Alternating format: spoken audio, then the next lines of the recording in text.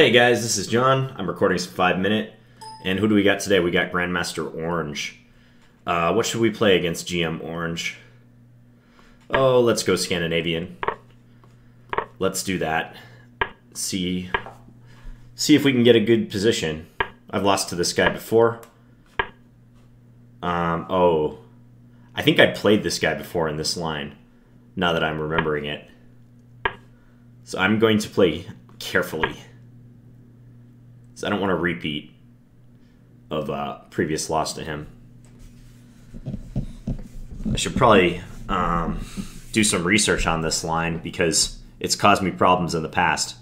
This restrained approach with d3 and bishop d2 has some advantages, like keeping the d4 square open. He hasn't committed his knight yet either. So I'm playing queen b6 more as an annoyance than anything else. I may not take the pawn on b2, although he seemed to think I might. So now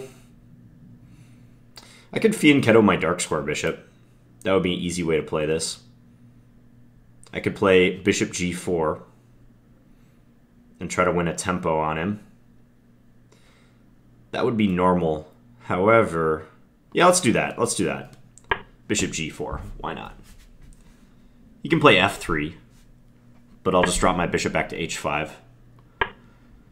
Okay, pretty standard stuff going on now. Taking... Now let's keep the pin. See how bad he wants to break that pin.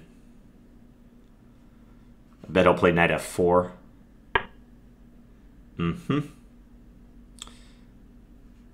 Now, h4 could be an issue, so I'm going to attack his knight, so that if he ever plays h4, I can just immediately capture. Maybe he's gearing up for an attack on this square. I might just take and get rid of his dark square, or get rid of his knight, but losing my dark square bishop would be somewhat of a shame.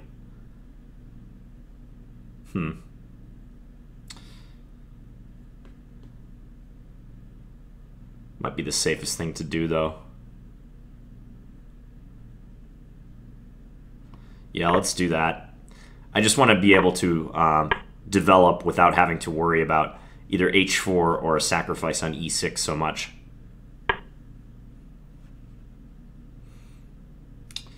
Okay, we'll go queen a5. I probably will end up castling queenside, despite the fact that I don't have a dark square bishop anymore. He's hounding my queen. We'll just step here.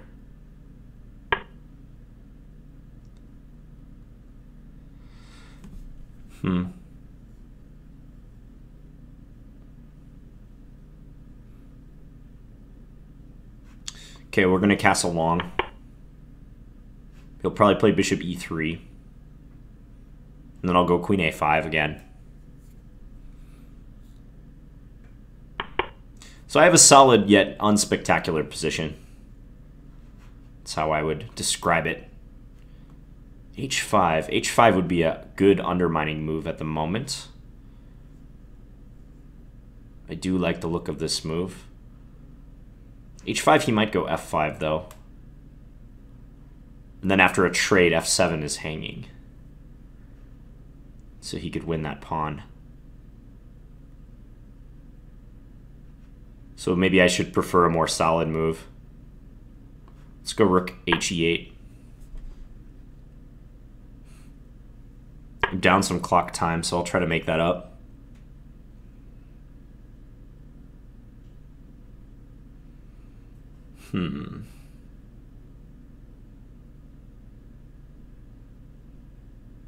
h5. Yeah, why not h5? Just to break up his pawns a little bit. Let's take... So now f5 is really hanging in the air.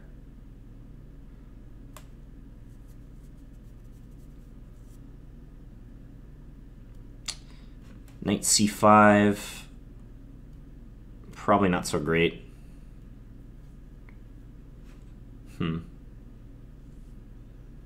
Knight d5, also not good.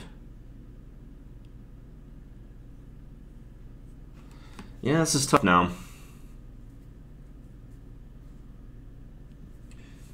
mean, is maybe f5 is not that big of a threat. The fact that g7 is hanging at the end is annoying. It's an issue I'm facing in this position. It's an easy one for him to play, too. Yeah, I don't like this.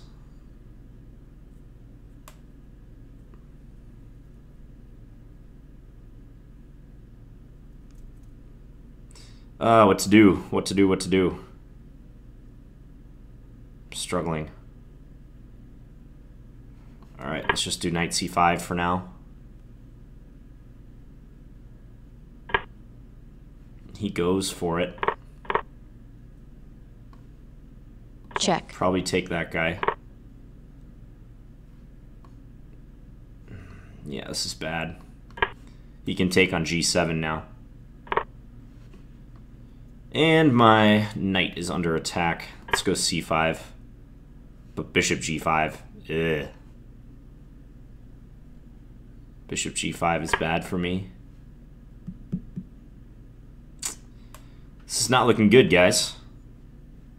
Do I have any swindles with, like, queen a5 or something? Maybe. Probably not. Let's just try it. I don't know what else to try, quite honestly.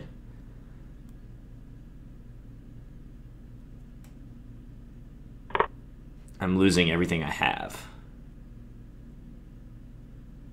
And give a useless check. A spite check, if you will. Check. Oh, and he just fled with his king. Time warning.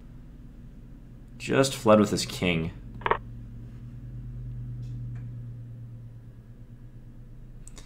I mean, unless I can get a lucky rook e2 move in, I think I'm just busted. Yeah, and that dashed any hopes of that happening. c4, I don't know.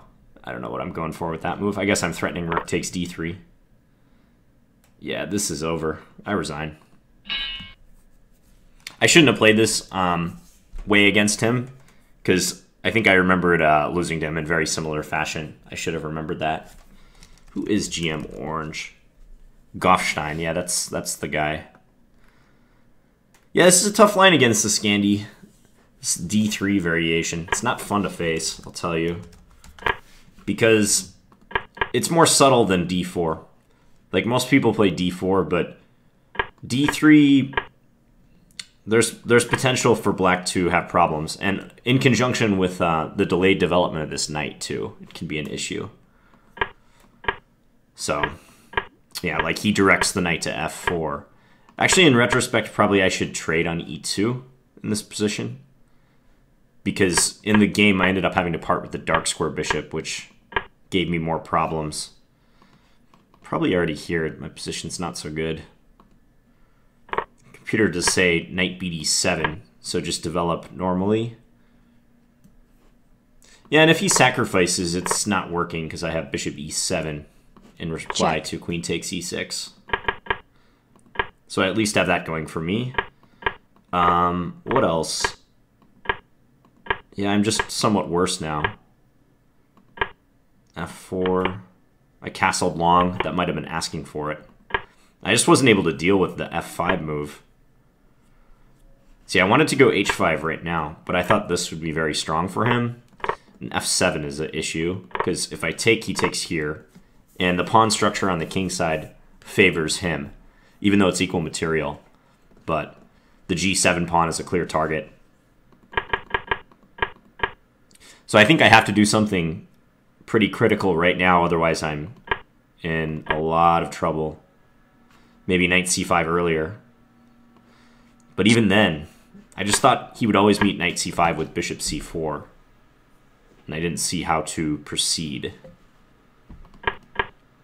So I hesitated for a move. Yep, and now I'm in big trouble.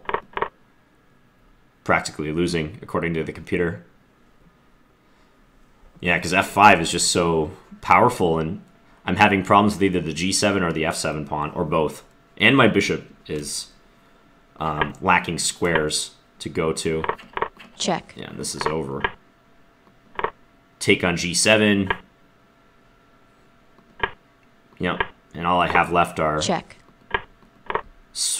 like really slim swindling chances, which he easily sidestepped. Okay, so I either have to figure this line out, or I have to stop playing the Scandinavian against such good players, because this is a tough line. I'm not going to lie to you guys. This is a critical test of the Scandinavian. I mean, some people even consider this line to be close to a refutation of Black's move order. So playing d3 and then delaying the development of this knight, and usually sending the knight to e2 to make trouble for the bishop that's coming out to either f5 or g4. All right, so GM Orange continues to hound me. Good player. I got to get Gofshtein back. Okay, guys, thank you for watching. Talk to you later.